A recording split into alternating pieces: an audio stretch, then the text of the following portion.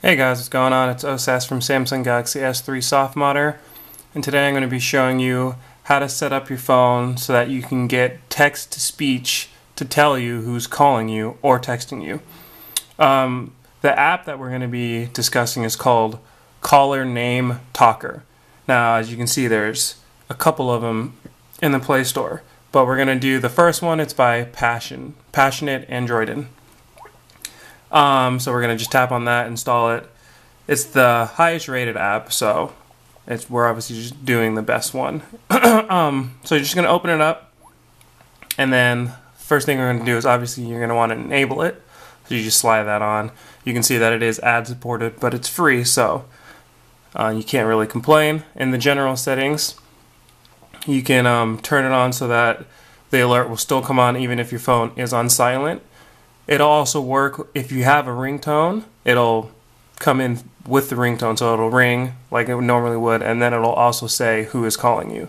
But you can also turn off the ringtone, and then this will just act as your ringtone, which is probably the most efficient way to do it. You can turn on alert names and contacts, so if you don't have a contact name for the person, it'll just list out the number and say calling from 555, whatever. So that's another option you can have. You can lower the ring volume, adjust the settings, and then play alert only if headset is in. So those are just the default general settings. If you go back, here's where you can adjust the call alert settings. So here, obviously you want this enabled. There is an initial time delay. It's 5 seconds by default. I've changed mine to 2 because I thought 5 was a little too long. Alert repeat, flip to stop, so you just do this and the alert will stop, or you can hang up or whatever. Then there's a message that could be played before the caller name, so if you want to change it, by default it just says the name, and then same thing with a message after. And then lastly is the SMS alerts, so the text message alerts. You want that enabled, or you can disable it if you don't want it to alert you when somebody's texting you. You can have, again, the time delay, and then the read SMS content. So that means it'll read who it's from, and then it'll actually read the content in the text. Now, obviously, you might not want that, so I've left mine disabled because sometimes people send you text that you probably wouldn't want other people to hear. And then you can see there are more settings. And then lastly is the voice settings. And here, you can just set the language. You can see there's a pop-up ad. You can set the language from this list right here. I always just choose UK English because I think it sounds better.